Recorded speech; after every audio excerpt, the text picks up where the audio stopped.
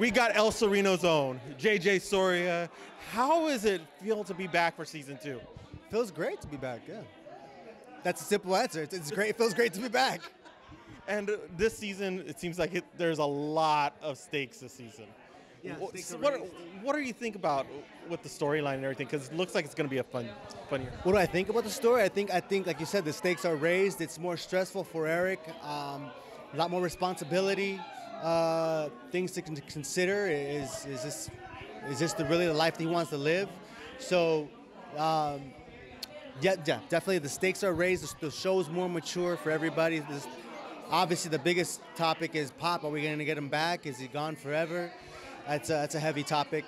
And this season just pulls at your heartstrings, man. The way I've described it is every script is a prime cut piece of meat, and we all get to sink our teeth into. So what I mean by that is there's enough for all of us to chew on, enough for all of us, like relationship, work, or there's just so much subject matter for us to tackle, and our plates are full, and we all get to eat. Awesome, and congratulations on being a part of the flight attendant. Yeah, thank you. Dude, it's good to see guys who grew up in the area like I did and see them succeed, and it's good to see you succeed. Anything you could say about a flight attendant right now? What can I say about it? It's a fun show.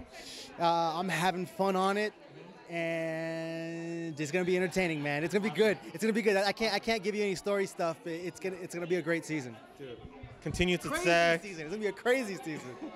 Continued success, man. Thank you, bro.